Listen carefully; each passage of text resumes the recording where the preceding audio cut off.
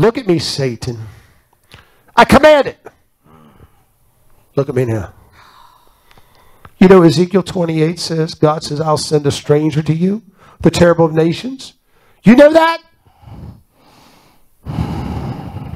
Angels, Pierce. Do you know? Of course we do. And they will turn you into what? Ash. And you're going where?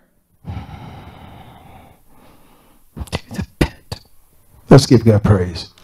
The devil knows the word, doesn't he? The devil knows the word. In fact, the devil knows the word better than anybody. But he doesn't know the rhema. He knows it as logos, the letter of law. But he doesn't understand the rhema. That's what we have by the Holy Ghost. When you get the Holy Spirit, God gives you rhema. But without the Holy Spirit, it's only a logos to you. It's just a written letter.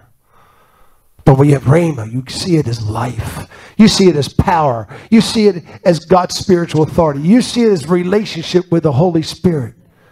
When you read the word, God speaks to you through the word. When Satan reads the word, God don't speak to him through the word. He just memorized words. And he only has intellectual knowledge.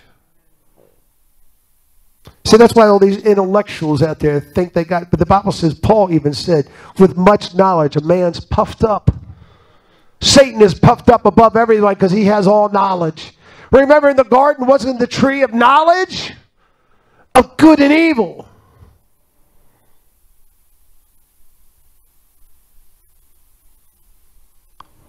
Satan, what do you think of the word? You like me saying these things to the people? No. Speak your name.